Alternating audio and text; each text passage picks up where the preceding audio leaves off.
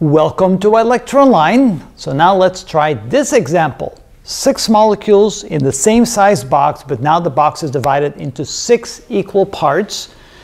And what we're trying to do here is we're trying to find the number of microstates for each microstate and each configuration, and entropy for each. And as well, what is the total number of microstates you can have in a situation like this? So let's put up a few examples. Let's try this one. Let's put a molecule in each of the partitions in the box, and then maybe we'll have a situation like this where we go 2, 0, 2, 0, 2, 0. So in these two configurations, these two particular macrostates, what is the number of microstates? Well, in this case, we can say that W, let's call it W sub 1. We'll call this the first macrostate. And that's going to be equal to, we have 6 molecules, and now we divide that by 1 factorial times 1 factorial times 1 factorial times 1 factorial times 1 factorial times 1 factorial. Well, you know that 1 factorial equals 1, so the denominator is 1, the numerator is 720, so it's a total number of 720 microstates in a situation like this. There's 720 different ways in which the molecules can be rearranged when the molecules are distinguishable, and there's 6 of them. How about this case right here? Well, let's call that macrostate number 2, and that would then equal 6 factorial for the total number of molecules divided by 2 factorial, 0 factorial, 2 factorial, 0 factorial, 2 factorial, 0 factorial. Notice that 0 factorial is equal to 1, 2 factorial is equal to 2, 1 times 2, so that's 2 times 2 times 2, which is 8, so that would be 720 divided by 8.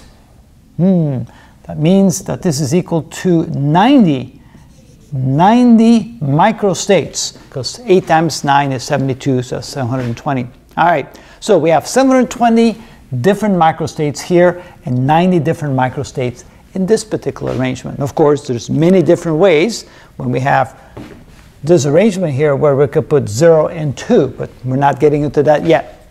Now, what would be the total number of microstates in this arrangement? Well, it turns out that the number of microstates total is equal to, we have 6 molecules and 6 partitions. Actually, number of partitions and molecules, that's the way it goes. So the base is the number of partitions, and the numerator, the exponent, is the total number of molecules. So what is 6 to the 6th power? Well, for that, I'm going to use my calculator. So 6 raised to the 6th power, that's a big number. There's a total of 46,600, is it 6? Is that a 6? 656, 656. As you can tell, my eyes aren't as good anymore as they used to be. There we go. So, total number of microstates in all the various combinations when we have 6 molecules in a box with 6 partitions is 46,656 microstates. All right, in this particular case, what would be the entropy? All right, the way to calculate the entropy, S, call it S sub 1, that's equal to K, which is the Boltzmann constant, times the natural log of omega sub 1. I keep calling omega W sub 1, W, not omega. All right, so this would be equal to 1.38 times 10 to the minus 23 joules per Kelvin.